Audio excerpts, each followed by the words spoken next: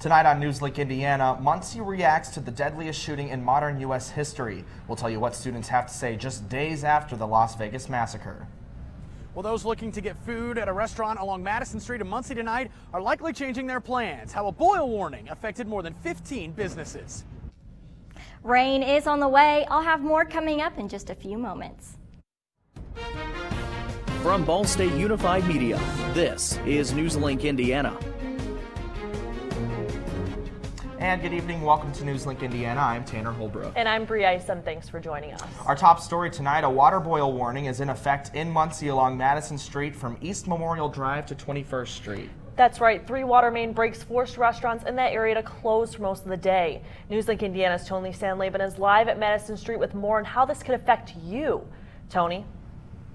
Well, if you're looking for a late night snack or a really late dinner in this area, you're probably changing your plans. You can see behind me here, crews are starting to clean up from construction of 3 water main breaks that occurred here earlier this morning. One worker came up to me and said that a cause of these is usually some kind of wear down in the pipe system, but we don't know the cause of today's water main breaks. Now, Indiana American Water did say that they turned the water back on. However, some Burger King employees said they don't have the water on back yet. That announcement was about 30 minutes ago. Now, keep in mind, businesses close at about 9 o'clock this morning. Those restaurants did, rather. They've been closed. Places like Burger King, Taco Bell, KFC, and Arby's have all been closed since about 9 o'clock this morning due to possible contamination of their water supplies. McDonald's and Rally's on Madison Street, they are still open. They are not in the affected area. But as for those restaurants that did close, here's some things to point out that they have to do in preparation for tomorrow. One employee told me that they went and bought 12 35 packs of bottled water,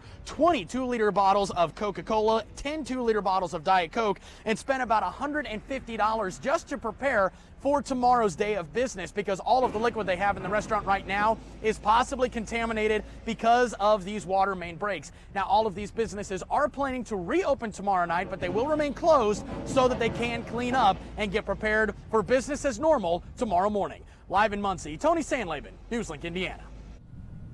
All right, thank you, Tony. Stores in the area, including CVS and Walgreens, did remain open today. However, they were forced to shut down their restrooms due to the possibility of contaminated water.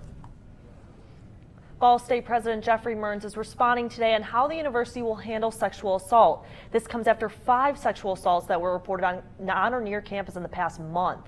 Mearns says Ball State will offer support to the victims in any way. He also made it clear that the university will continue to investigate complaints. Mearns said they will do this by using the guidelines put in place by the Obama administration.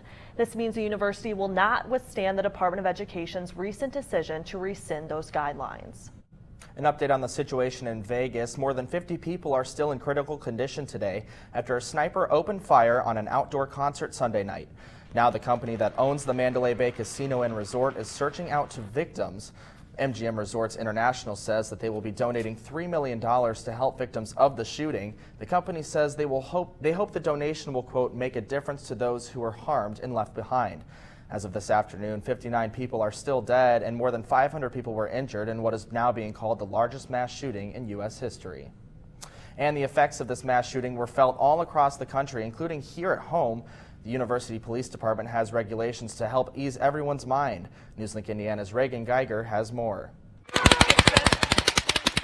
Sadness falls over the U.S. Tuesday, October 3rd, just 2 days after the largest mass shooting event in U.S. history took place. Sunday, October 1st, retiree Stephen Paddock opened fire at a Route 91 music festival, killing at least 59 and injuring more than 500 people. I think that the recent tragedies involving gun violence around the country, and especially Las Vegas, have been really sad to hear about. Ball State University Police Department keeps students and faculty informed about what they can do to be safe in the event of a shooting. It's for the Ball State community, so students, faculty, staff can participate in it. We call it the CRACE training, Civilian Response to Active Shooter Events, and we've taught about 4,000 people right now in that program. We started in the spring of 17, and the program teaches people how to respond in active shooter emergencies. It's 3 basic concepts: avoid, deny, defend. It's similar to some of the programs that people had with Run, Hide, Fight or Alice training that they may be familiar with. And it's really situational awareness, and it teaches people a skill set so that they can be safe in those type of events. So in an emergency, certainly people can call 911. They can call us direct at 765-285-1111. And we ask that people call us if they see something. That concept of see something, say something. See something, say something indeed. And these numbers once again are 911 for police and 765-285-1111 for direct contact to University Police. In Muncie, Reagan Geiger, NewsLink, Indiana. The Ball State Police work diligently around the clock to ensure your safety, so please do not hesitate to call them if needed. President Trump is set to visit the victims in Las Vegas tomorrow. He spent today in San Juan visiting the people of Puerto Rico. Trump and the First Lady met with people whose homes were ruined as a result of Hurricane Maria. He also met with first responders and local officials during his visit. Residents say they hope the visit will bring attention to their great need for more aid. And new within the last hour, the governor of Puerto Rico says the death toll account for Hurricane Maria has now climbed to 34. After Hurricane Harvey hit Texas, groups from all over the country sent aid to those affected. One group from right here in Muncie made the trip. The ANVETs of Indiana have been collecting supplies from all over the states for months, making sure to get things like toilet paper, water bottles, and even dog food. They drove to Texas last night and are making another trip tonight to help the community. As ANVETs don't help veterans, we help our community also. People come out of the walls. The Muncie Fire Department just dropped off 10 skids. So, and the rest of the state of Indiana probably have another 20, 30 skids. We'll probably be making 2 trips. The Indiana ANVETs say they want to help those affected in Florida and Puerto Rico, but need help getting a truck to get the supplies down there. If you want to learn more about how you can help out, you can call 765-287-9054. Bree, switching gears to weather, high temps today. I'm ready for sweater weather. How about you? I'm not really complaining about the 80-degree temps in October, but I know that cold weather is coming soon. Yeah, 67. Do you like that, Molly? I do like that. Although temperatures were really warm today, we are still a little bit warm right now across hometown Currents, 80 degrees in Anderson, and even Newcastle as well, you're at 80 degrees. But even Richmond, you guys are starting to slow a little bit down into the lower 70s. Now, radar right now, overall Muncie, you are dry, but you can start to see a line of showers begin to develop, and that is due to a cold front that is pushing its way through. Coming up, I will track when you can expect to see some rain, and for the next few days, rain chances are going to increase as well, and even into the weekend. We have a 40% chance for Thursday. Friday, it starts to go up at 60% and even 70% for Saturday. So coming up in my full forecast, I'll track hour by hour on when you can expect to see some rain.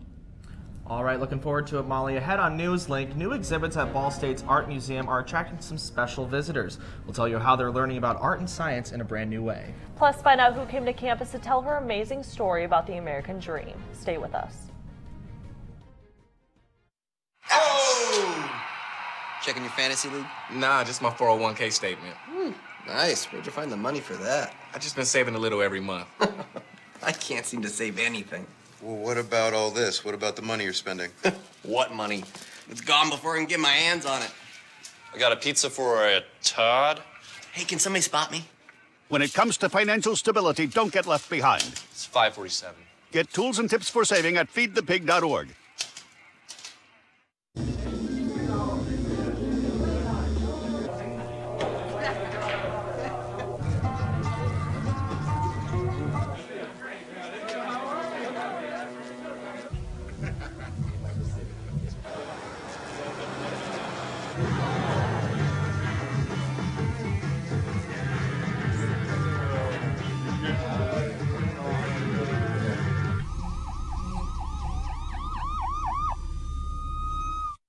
So I've come up with a family emergency plan. Great. What is it? It's difficult to talk about, so I'm not telling you. How will we know what to do? You won't. I'm so glad I won't have to remember anything. And me too. Thanks for this, sweetie. Talk to your kids about who to call, where to meet, what to pack. Visit ready.gov/kids for tips and information. So, I just moved in with this family, and it's embarrassing. The little one, he likes to go outside and crawl around in the giant litter box. I don't know what he's doing. I mean, I was born and I knew how to use the litter box. Look at that. That's disgusting. Oh, poop already. You're making me nervous. Oh, okay, I can't look at this anymore. I really hope he grows out of this, for his sake. Welcome back to NewsLink Indiana. Ball State has developed a way for children in the area to better understand culture and art. Yeah, Bree, that's right. NewsLink Indiana's Alex Kilmer has the story. The David Owsley Museum of Art on Ball State's campus has shared history for over 40 years, but they hope to more frequently share that experience with the children of the Muncie community. Well, it's a sad fact that in many states, as soon as the budget cuts start to hit, the first thing they do is cut the arts and humanities. And so one of the things we decided to do is start to pick up some of that slack at the museum by designing programs that fits in perfectly with the Indiana State curriculum. That is why they designed School Museum Art Readiness Tours, or SMART, to expand learning beyond the classroom. The SMART Tour for the David Owsley Museum of Art is a way of partnering with the community and assuring that every student in the Muncie Community School System has an opportunity to visit the art museum or any art museum at least once in their academic career. And in many cases, this is the first time these students have ever been to an art museum. And hopefully we can instill the habit of going to visit art museums and other cultural resources throughout their lifetimes. The museum was given a $5,000 grant from the Ball Brothers Foundation for the program, and the future of the program depends on such donations. It's a matter of funding, as always. So we'd like to apply for more funding. We'd like to work in partnership with the Muncie Community Schools to pay for different portions of the cost for these field trips. But I think they're well worth it. But the children are just the beginning of a better informed community. I'd like them to go home and tell their parents that Ball State University is open to the public, to them. There's cultural resources here on campus that are free, that everyone in the community can enjoy. This art museum, this collection, this campus, this community, it's theirs, it's ours, it's all of ours. In Muncie, Alex Kilmer, NewsLink, Indiana. There are more school visits scheduled for the coming weeks. The museum hopes that the program can continue for years to come. And Bree, while visiting the museum today, those students had a chance to experience a new exhibit that opened recently. And NewsLink Indiana actually had a preview of Emerging Technology 2, Art and Science. The new exhibit focuses on traditional relationships between how art and science interact. It features many different aspects from the STEM field, including an exhibit that focuses on the creation of water. Dimitri Gerflin was part of the pair who designed this piece, and Gerflin explains how the piece works. It's sort of a hydrogen observatory, and it also has to do with the origins of life, because we get to see water being split into its constituents. The David Owsley Museum of Art is opening a second new exhibit as well. This one features the relationship between art and sports, and the museum is free and open 7 days a week. CNBC contributor Julissa Ark spoke at the Ball State on Monday night to share her story of living the American dream. Yeah, that's right. After coming to the United States on a visa, she found out that visa had actually expired when she was 14, leaving her undocumented. Even while being an undocumented citizen, she had a successful career on Wall Street and had an American dream. When she married in 2014, she officially became a United States citizen. She shares her story of perseverance with others. I think it's really important for people to hear my story because a lot of times we come to conclusions about undocumented immigrants without ever having met an undocumented immigrant and without really understanding the reasons why we come here. So that's why I think it's important for people to hear just a different perspective than what they might be used to hear. Now, Julissa recently wrote a book called My Underground American Dream, where she talks about her life story. She says she hopes other immigrants have a happy ending like she did. All right, Molly, what is coming up in full weather? Well, we are seeing above average temperatures for today. We reached a high of 86 degrees. Coming up in my full forecast, I'll let you know if those above average temperatures will be sticking around.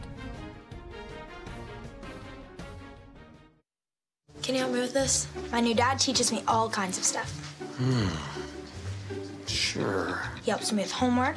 That would be 3.6795. Thanks. Yep. He helps me with my decision making. I wouldn't use this one. Ever. And he's even teaching me how to drive. And that's why cars have bumpers. I'm learning so much. You don't have to be perfect to be a perfect parent. Thousands of kids in foster care will take you just as you are.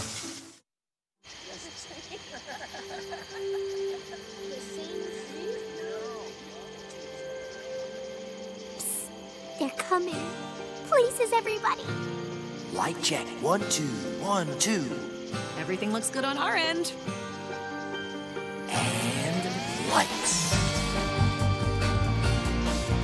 Come alive with the forest. Visit discovertheforest.org to find a forest near you.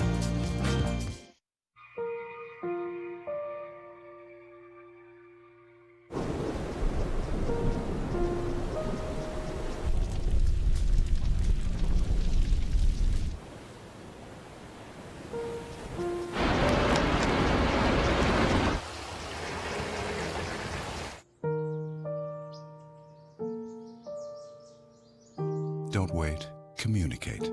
Make your emergency plan today.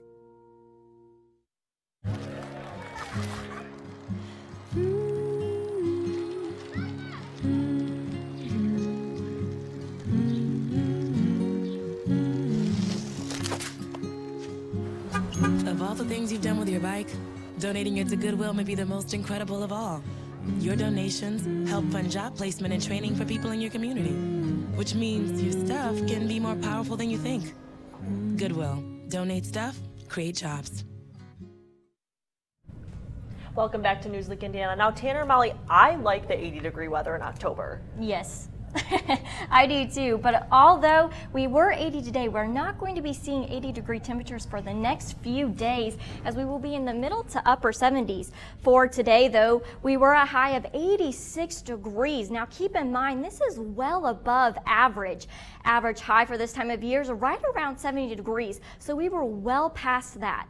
Current highs today across the map of Indiana. You can see that 86 was a hot spot in Muncie, 84 in Indianapolis, and down in Shelbyville, 85 degrees. Those above average temperatures were all across Indiana. Currently, though, we are getting down into the middle to lower 70s. We are at 77 degrees right now, although those winds are very calm outside, and they will stay calm for the remainder of the night as we head into tonight. We will have a low of 65 degrees with those mostly cloudy conditions as we are gearing up for rain that will come into play for tomorrow. So for tomorrow, as you're heading out the door for class, be sure to grab a light jacket. We will have mostly cloudy skies with a high of 75 degrees with those thunderstorms. And this is what you want to take with you for tomorrow if you are heading to class. You want to take a light jacket, rain boots, and your umbrella for when you do get caught up in those rain showers. So let's time it out on when you can expect to see hour by hour on the rain. So this is going to be 10 a.m., your walk to class. Overall, starting off with mostly cloudy conditions as that cold front begins to push its way through, we have rain showers that will begin to develop, and even into Wednesday around 1 o'clock p.m., your lunchtime hours. As you're heading out the door to grab some lunch, still some mostly cloudy skies, and we will take a little break from the rain, but it will start right back up right around 6 o'clock p.m. as you start to see that next round begin to push its way through. By Thursday night, things should start to clear out just a little bit, as we are expecting rain for the next few days and even into the weekend. So if you are wanting to go to the pumpkin patch, Saturday is going to be not the day to do so, as we will have a high of 77 degrees with mostly cloudy conditions and those thunderstorms that we just talked about as that next frontal boundary begins to push through. For Sunday, though, beautiful day to go out and enjoy the fall festivities. We will have a high of 78 degrees, so it's going to be very nice. Your 7-day forecast looks a little bit like this. For Friday and Saturday, still those chances for some showers and thunderstorms, but it begins to clear right back out with highs in the middle to upper 70s for Monday and Tuesday with partly cloudy conditions. All right, well, thank you, Molly. Hey, Andrew, what do we have coming up in sports? Well, the end of high school volleyball regular season is fast approaching, and top teams in the area are preparing for the tournament, so we've got highlights. Also find out which marquee matchup is coming up later on in the week. Stay tuned.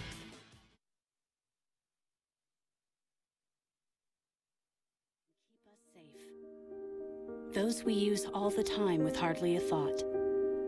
Those that are silently standing by to save our lives. And now, those that we carry with us everywhere we go. Many mobile devices will now bring you wireless emergency alerts. Real-time information directly from local sources you know and trust. With a unique sound and vibration, you'll be in the know wherever you are.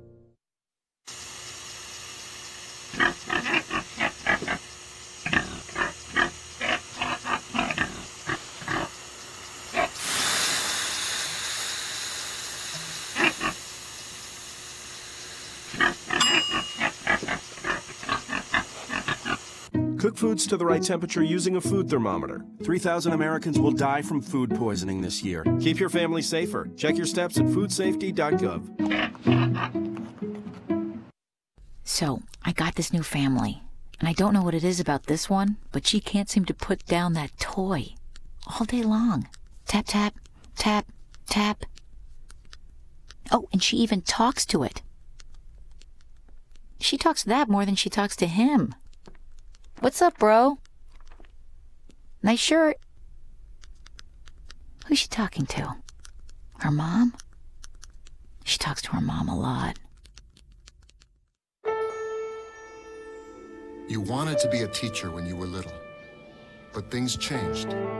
Teaching didn't seem that cool anymore, so you decided to become something else. But what would your 12-year-old self say? Amazing things are happening in teaching, so it's time to put it back on your list. Don't try to convince yourself otherwise. You had it right the first time.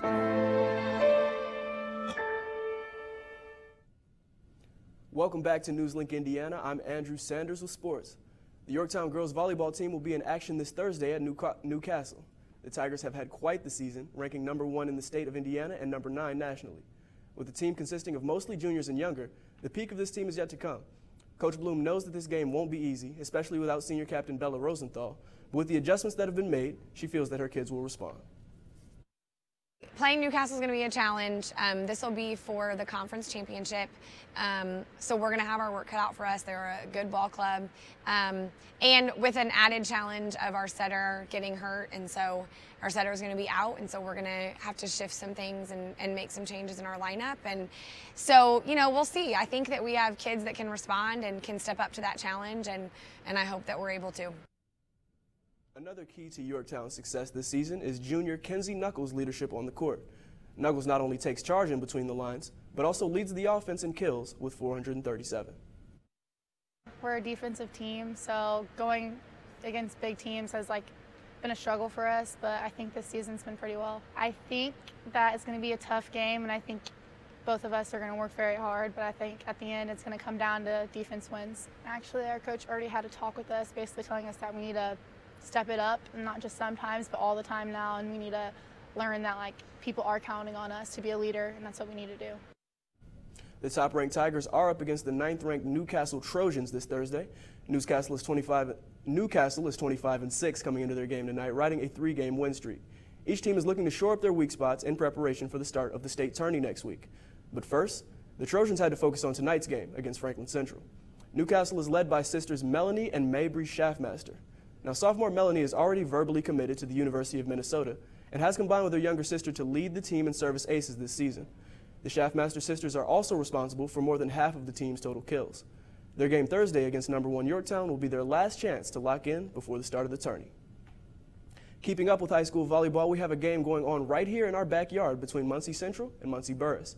The Owls host the Bearcats in the showdown in Middletown over at Ball Gym on Ball State's campus. Now, the Bearcats came into the game at 6-17 and looked to clip the Owls at home. Here we see MJ Bryant serving to start the point for Central, and Burris tries their best, but their third hit was going to go right into the net, giving the Bearcats the first point. Now, Burris, who came into the game at 23-10, start with a Chloe McGrew serve, and the Bearcats would rally and send it right back at McGrew, who sets to Garrett and gives Helen Beach a quick hit, and Muncie Central tries to return, but a net violation gives the Owls the point. The teams are still battling out in the final set over at Ball Gym. Now, it might seem like a lot of volleyball, you guys, but tourney time is right around the corner for these girls. Some of the best teams in the state are getting ready to show just what they can do. Very exciting for these girls coming up. All right, cool, Andrew. Thank you so much. Hey, after the break, we'll have a look at what is trending in the news right now. Hey, did you know 2.4 million loving cats and dogs in shelters and rescues need our help to find a home? Let's go to the shelterpetproject.org and meet if you are in a shelter near you. Harlow, oh, she's one great listener who loves to hear all your stories. My kind of cat. Cerulo is a sweet, goofy boy who's eager to please. Sounds just like another dog I know. So go to the shelterpetproject.org, search your local shelters and rescues, and go for a cuddle with your next best friend. Adopt. Sure, I look cute now, but when my owner lost his job, it was rough. I was living on the street, and one night, me and this Cocker Spaniel got into it so bad, I wound up looking like an ice cream cone.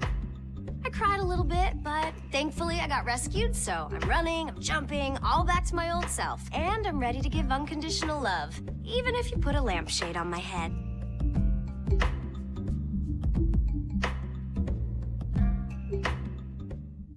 There's one thing you can never have sex without. It's not something you buy. Or something you take. In fact, there's only one way to get it. It has to be given to you, freely. It's consent. Because sex without it isn't sex. It's rape. Consent. If you don't get it, you don't get it. It's on us to stop sexual assault. Learn how and take the pledge at itsonus.org.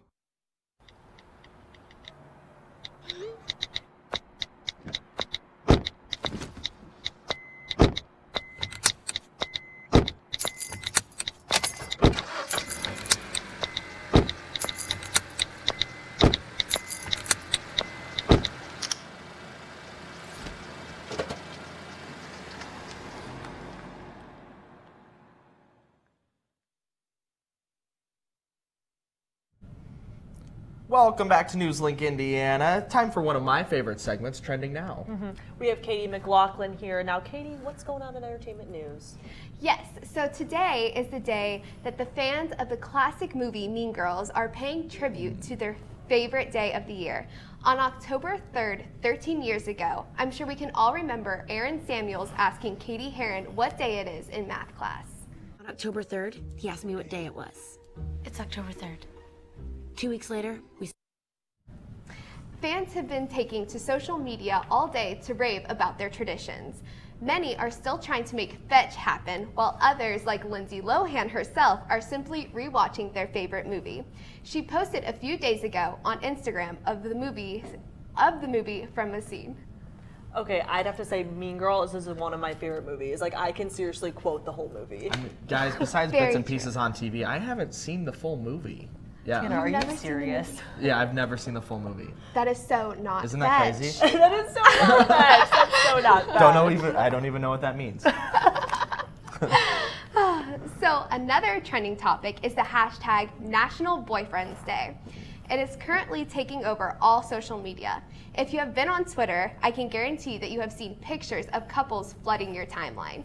Girlfriends everywhere are posting pics of their bae to show appreciation, while others are posting humorous tweets to cope with the fact that they are currently bae-less. I've actually seen a lot of posts today. I've seen just a few on Instagram, just a few on Twitter. Oh, yeah. Twitter, I got on today, and it was like every single picture was of the National Boyfriends Day. Instagram. Did you see that tweet there? It said that she's just excited for Halloween. She's just yes, over it. I can relate to that, so yes. I'm excited for Halloween too, though. I mean, who isn't? I know, and it's finally October. So. Oh, I know. Well, Molly, did you post a picture for National Boyfriend Day today? I did not. You didn't? How about you? No. No, you didn't? I actually forgot. Mom's gonna get mad.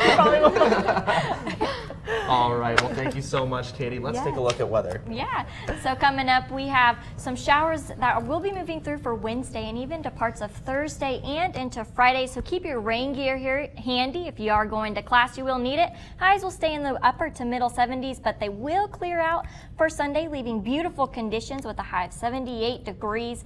Beautiful skies to go out and enjoy some fall festivities. And for Monday and Tuesdays, high in the middle to upper 70s with partly cloudy conditions. You know, we're returning to these 78 highs. Like, isn't that crazy? I feel like we Yes. should be down in the 60s. I feel like so I don't too. think so. Oh, okay. I want to break out my sweater. I know, me too. I've had all of the hot that I can take. I'm ready to strip and put the sweatshirt back on. Very, very true. All right, well, that's all tonight for NewsLink Indiana. Be sure to watch us tomorrow night right here at 9 p.m. on Cardinal Vision or on BallStateDaily.com. And be sure to like us on Facebook and follow us on Twitter. Have a good night.